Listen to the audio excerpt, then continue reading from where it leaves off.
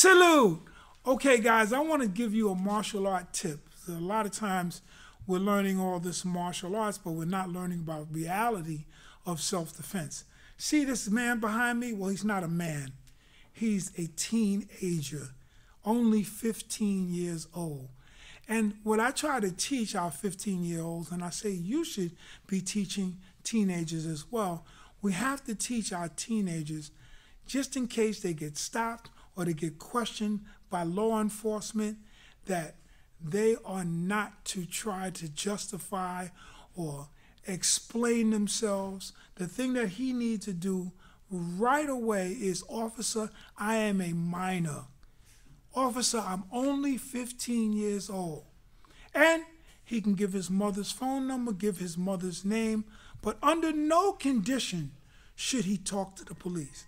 Under no condition should he try at any way to explain himself to the matter of whatever happened. Police are investigators.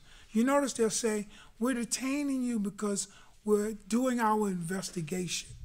That's very important. So them being investigators, you need to not help them with their investigation. He's not old enough. He doesn't understand what an investigation really is. He's only 15, and he'll wind up being one of the Central Park Five.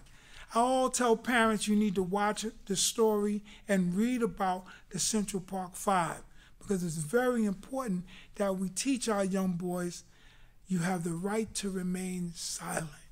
So, when you're dealing with police officers, let them know you're a minor, how old you are, let them know who your parents are, and what I told you, when you have your phone, you need to know your parents' number by heart.